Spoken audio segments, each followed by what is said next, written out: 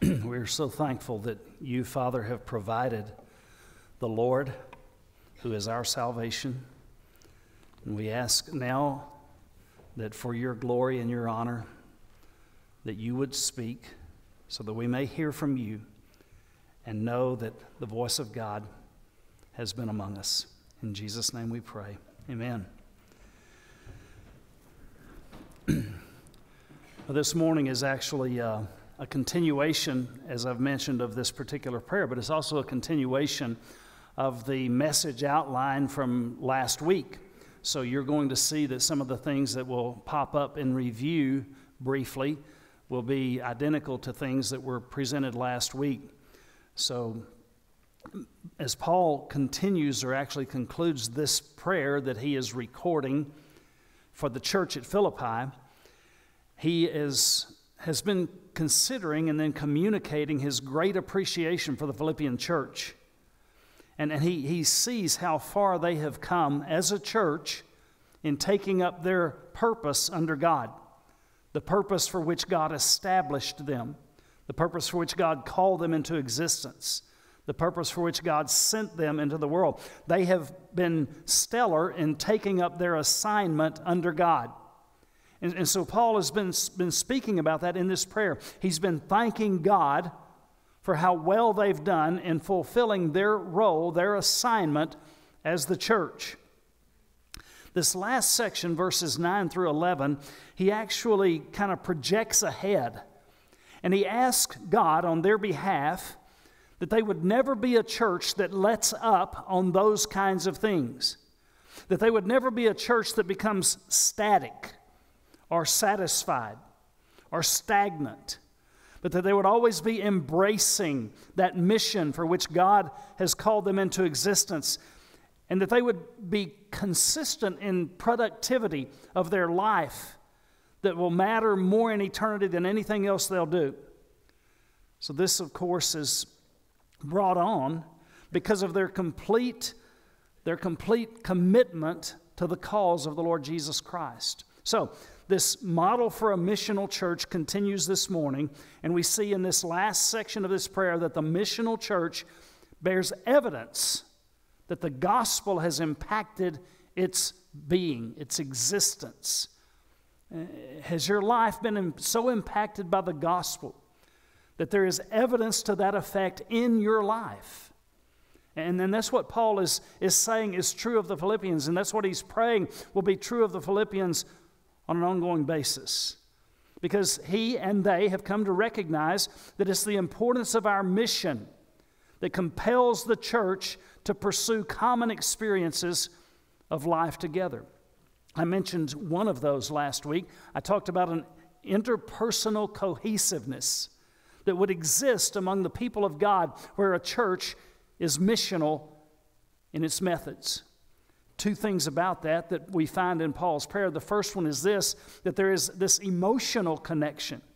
There's this way that we feel about each other, where we understand that we are united in purpose, we're united in cause, we're united in Christ. And so there's this oneness that causes us to have this affection. Paul says, I think good thoughts about you, and I have a place for you in my heart, because we're together in this gospel venture. But then he also talks about the fact that this interpersonal cohesiveness manifests itself in experiential cooperation. They are working together. They're doing this thing called church together. And basically what he says is that they have been in defense and confirmation of the gospel, partaking with him. They've been allowing their lives to be used, to be utilized in gospel activity.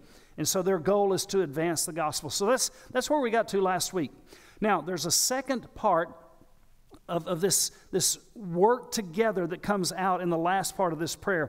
And Paul speaks then as he prays futuristically about the church, that the impact of the gospel would result in an increasing fruitfulness in their lives, an increasing fruitfulness. Now, I know that every one of us are probably considering ourselves these days to be victims of the great deep freeze of 2021, right? Anybody remember that event? Yeah, it was epic, wasn't it? Probably never forget it. In fact, every time that I walk out into my yard, I remember it. Because everything in my yard had to be replaced. You know why? Because it just froze to death. And so nothing that was in our yard basically was being productive. It was not being fruitful any longer. So it had to be done away with.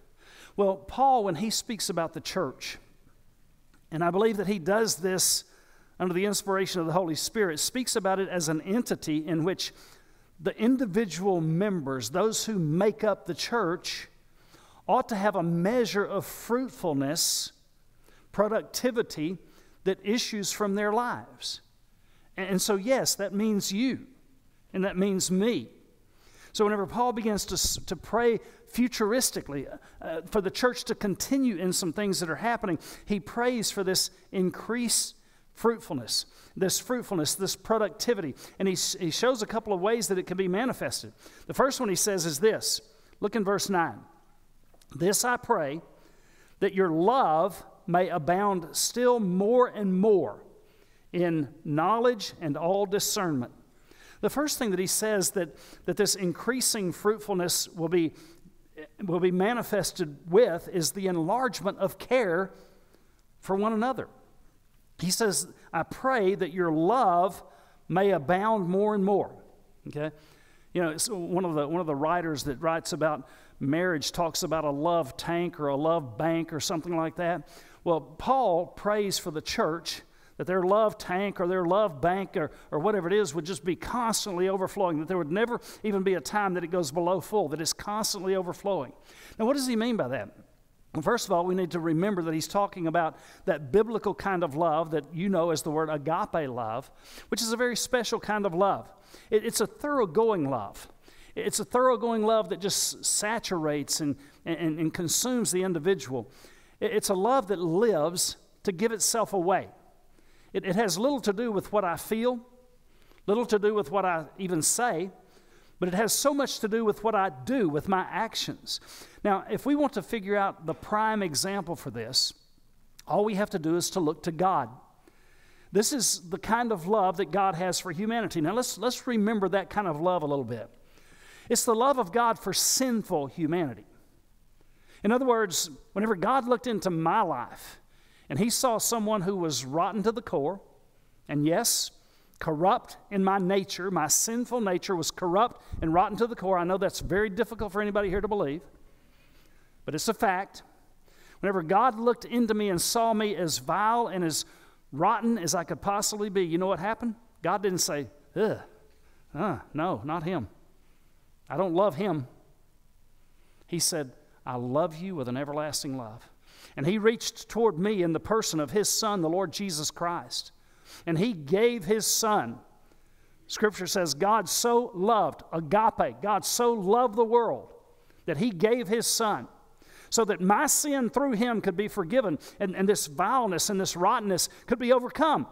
And where corruption existed, incorruption now is present. Where vileness was present, now purity exists. And so God did this. He extended his love to me. Even in that while I was still a sinner, Christ died for me. So this is the kind of love that Paul's talking about that should be in and out of the church.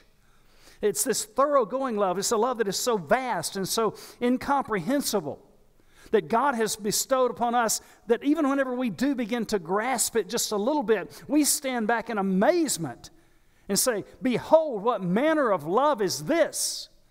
And we are astounded that God would pour that kind of love out on us.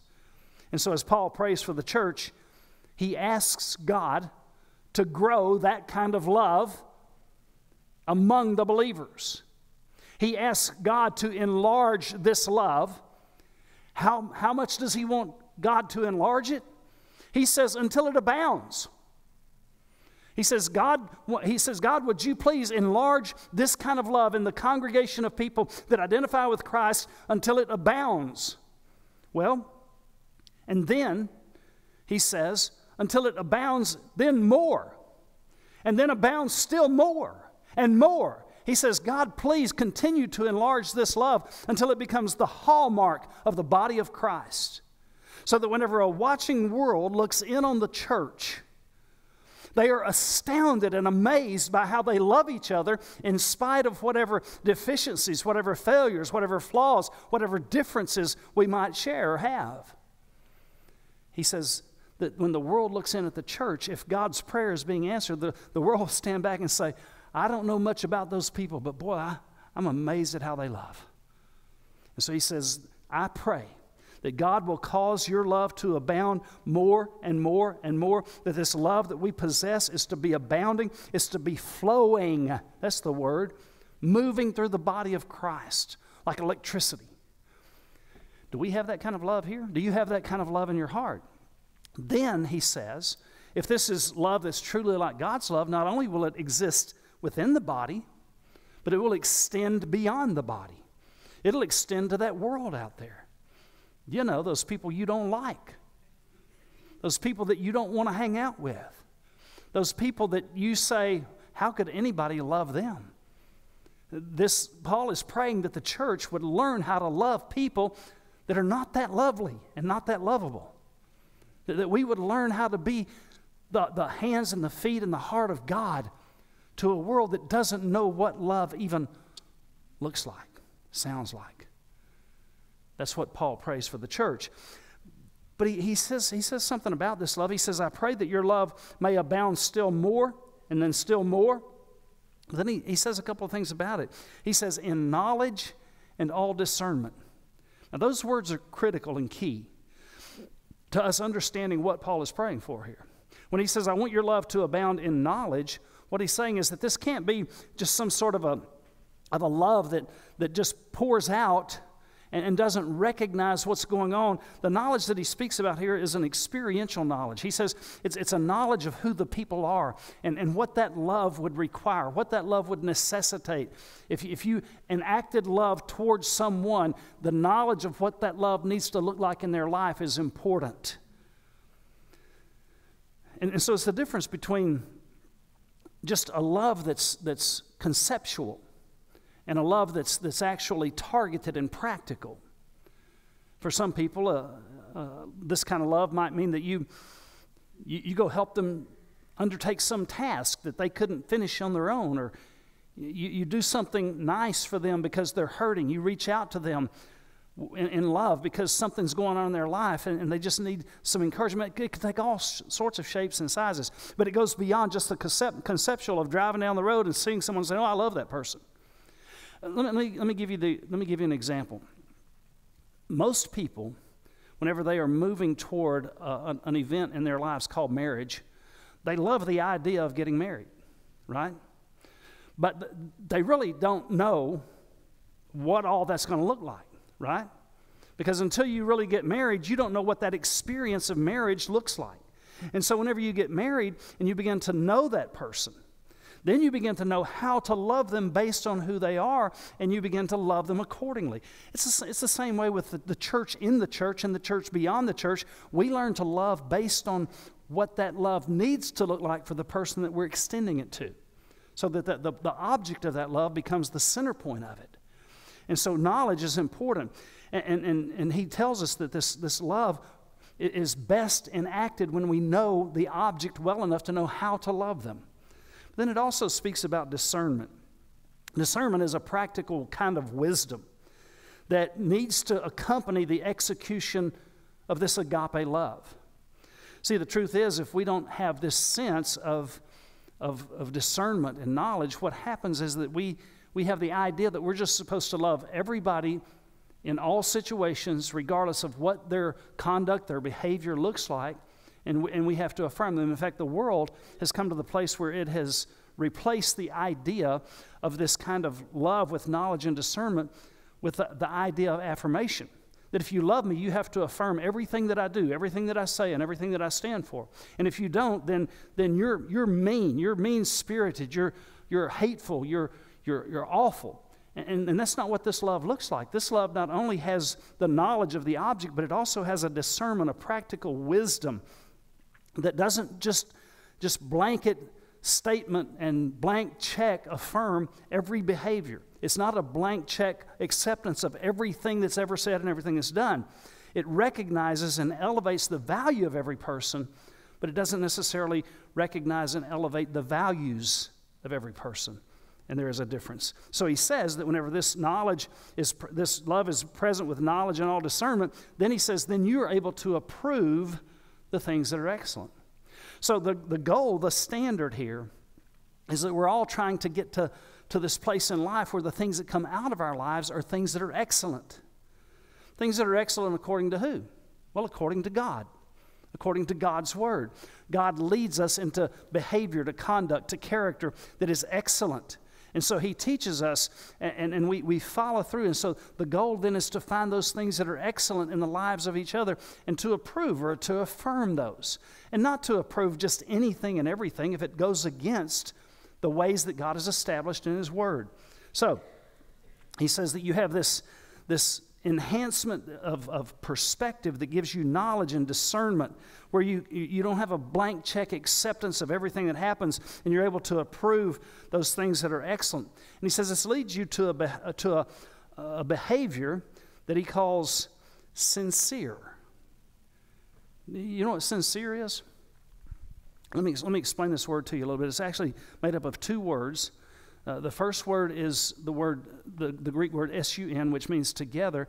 And the second word is the word sire, which is the word for light. And so what he says is that whenever you are able to hold your life and light together, and what is seen is visible and transparent, what's honest and true, he says that's what sincerity is. Whenever someone's sincere, it means that they're transparent and that what you can see into their lives when their life is held up to the sun or to the light of God's Word is something that passes inspection. It's able to withstand a detailed look. It's the idea that God inspects our lives. God looks into our lives.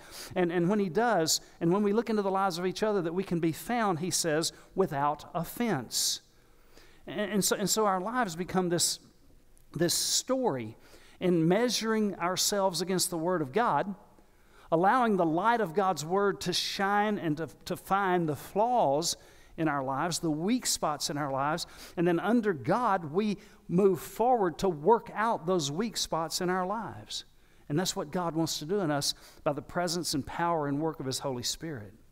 So we have this opportunity for discernment that allows us to understand what is the appropriate path for the believer to walk, what is the appropriate conduct and behavior. And we love each other in that yielding up of appropriate living and appropriate conduct. We lift each other up in that, and we approve that, and we affirm that, and we continue to let that love just grow and grow in our midst. So, the last thing he talks about in this prayer is now an expansion of productivity that grows out of this atmosphere, this environment. Look at what he says in verse 11. Being filled with the fruits of righteousness. This expansion of productivity, he says, has to do with being filled with the fruits of righteousness. Now, let's talk about the fruits of righteousness. And we're not talking about the fruit of the Spirit per se here, but the fruit of the Spirit certainly would come into play here. But when he talks about righteousness, there's a couple of things about that. The first thing that righteousness means in biblical terminology is right standing before God. That we know that our lives are right with God, that we've come to the place in our lives where we have trusted Jesus as our Savior and entrusted our lives to Him and chosen and committed to follow Him and to trust Him and to live before Him with our lives. We've given our lives and our hearts to Jesus. And that makes us right in the sight of God. And Scripture talks about the fact that whenever we come to God in faith, that there's a righteousness that is apportioned out to us by God. He gives us the righteousness of Christ. And so it's a right standing before God. But that word righteousness is also used to talk about the conduct of those who've obtained right standing with God. It's a righteous way of living. And so he says that what whenever this prayer is being prayed, Paul says, I'm praying that as the love of Christ abounds more and more and fills you up and gives you knowledge and discernment so that you can approve things that are excellent, that ultimately that will give way to your life being filled, to being overflowing with all of the fruits of the righteousness of God and the righteousness of Christian character that He wants to pour out of your life. How do we get this? How does this become something that becomes real for us? This is what he says. He says, these things come to us by Jesus Christ. As we pursue this relationship with Jesus, as we tell Jesus regularly, I love you, Jesus. I want to follow you, Jesus. I want to live before you, Jesus. I want to know you, Jesus, as much as I can. And Paul will come back in this very epistle to say that knowing Christ is the highest ambition of his life. To know Him in the power of His resurrection and the fellowship of His sufferings. And so he says, this comes to us by Jesus or through Jesus. Jesus grants this to us. Jesus apportions this to us as we walk more closely with Him. And so Paul is praying that the Ephesian believers would just get closer and closer and closer to Jesus all the time so that their lives would pour out more and more righteous character, more and more righteous behavior. And he says, whenever this happens, then our lives become a story that is all about glory and praise to God. That our lives become a testimony to the goodness of God and the amazing things that God can accomplish in a life whenever it's totally sold out and dedicated to Him. And that's where God is trying to take us each by His Holy Spirit, into that depth of surrender, so that all of our life is consumed by the person of Christ, so that pouring out of our life is all of this godly character, so that the world can look in and so that we can point to God and say glory and praise to Him. It's all about Him. It's not about me. So this is what Paul is praying. This is Paul's prayer, is that the church would be filled full of all of these things, because he understands that this is God's goal for His church. God's goal for His church is that love would abound more and more, and that all these other things would follow that. Now, I want to wrap this up, and this is kind of a closing for last week and this week. It's 4 things that I want us to understand that are what I would call keys to becoming a truly missional church. And I've given you a lot of things about that over the last few weeks, but this is just kind of the wrap-up of all of that.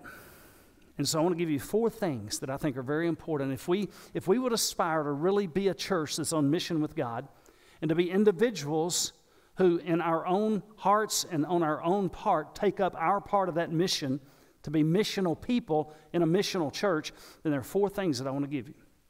The first one is this: we must understand what it means to be a missional church.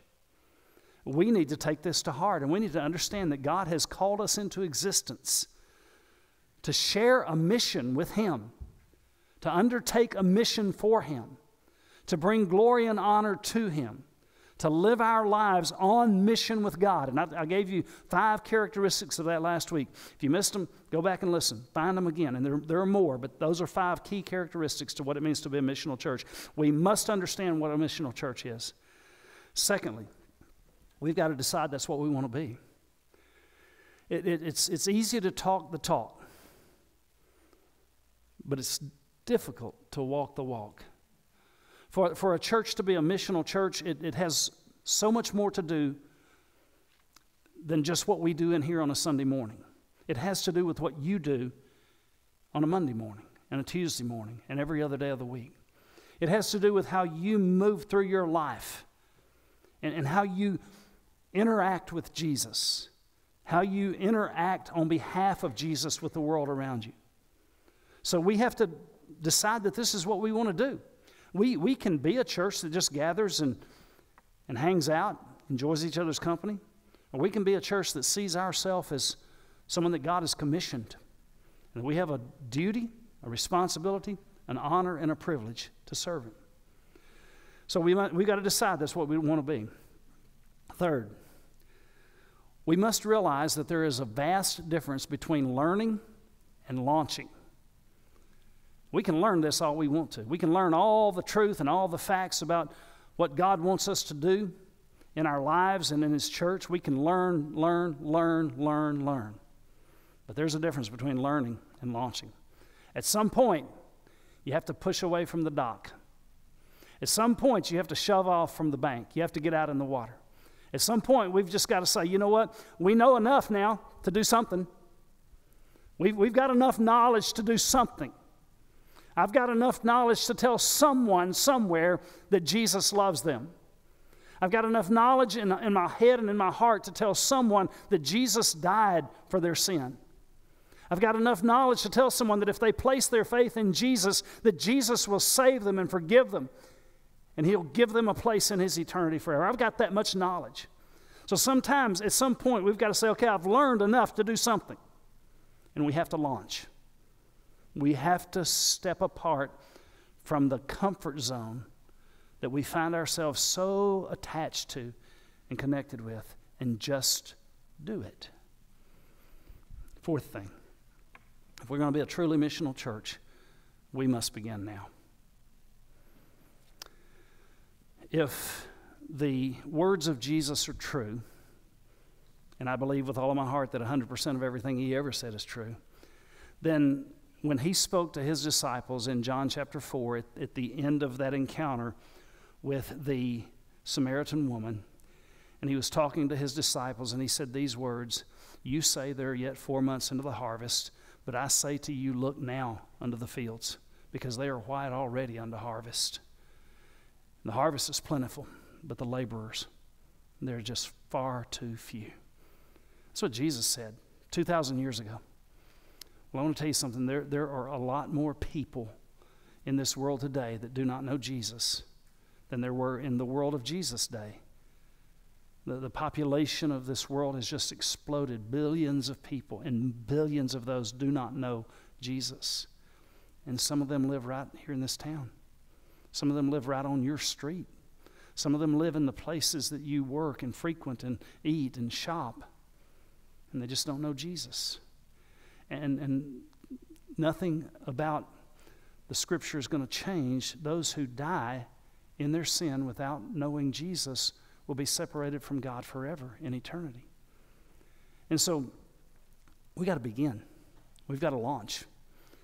And to do that, I mean, you know, I'm a person who is reluctant to even do anything like schedule a visitation time or outreach time, because what's happened in church life in the past is that whenever that was over, when it was Monday night from 6 to 8 and outreach ended, people checked that box and put that back in their pocket until the next Monday night.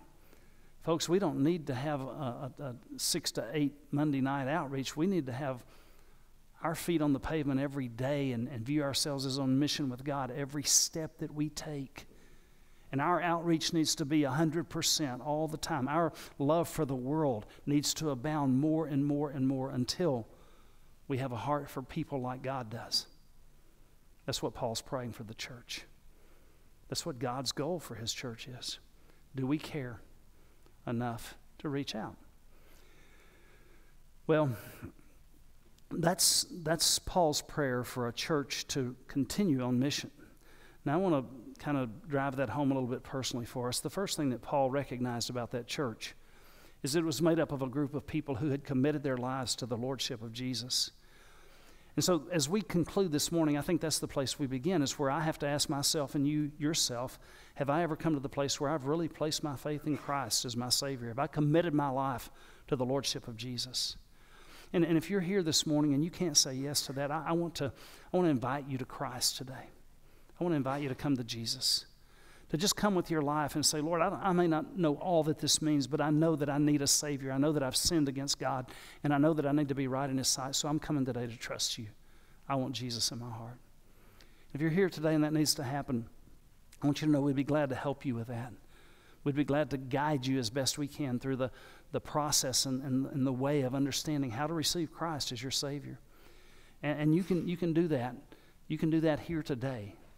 If in a moment, whenever we have our time of just contemplation and quietness, considering what God is saying, we'll have people down front. If you want to come to one of us and just say, I want to trust Jesus today, we would love to help you with that. Or maybe you're not quite ready to take that step, but you'd like to visit about it beyond this service, we'd be happy to talk to you anytime, anywhere, about your fellowship of Jesus and your commitment to Him in your life. But just let us know. You alone know what God's saying to your heart. Maybe you're here as a believer and you're saying, you know what, I've learned a long time, but today I'm ready to launch. Maybe you just need to bow your heart before God and say, God, with your help, in the power of your Spirit, somehow, some way, this week I'm going to be on mission with you, whatever that means. And you show me, Lord, you show me, and I'll do whatever you need me to do. Maybe you're here and God's leading you to unite with this church family. We would love for you to make that known to us today as well. We will have people down front to receive you if that's a commitment, a decision that you need to make. Whatever God's speaking to you about this morning, we want this time in front of us to be an opportunity for you just to respond overtly if you choose to and need to put feet to your heart's desire and your commitment to God. So I'm going to ask us all to just stand together, and I want to lead us in prayer.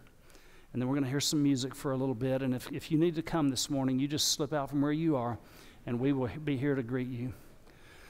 So, Father, we come now in Jesus' name. And we ask that you would make your message ring in our hearts, cause us to hear what you want us to hear from you. And if there's any commitment that any of us need to make today, oh, Lord God, please help us just to follow through right here, right now, for the glory of God. In Jesus' name. With our heads bowed, we'll just listen to hear what God will say to us.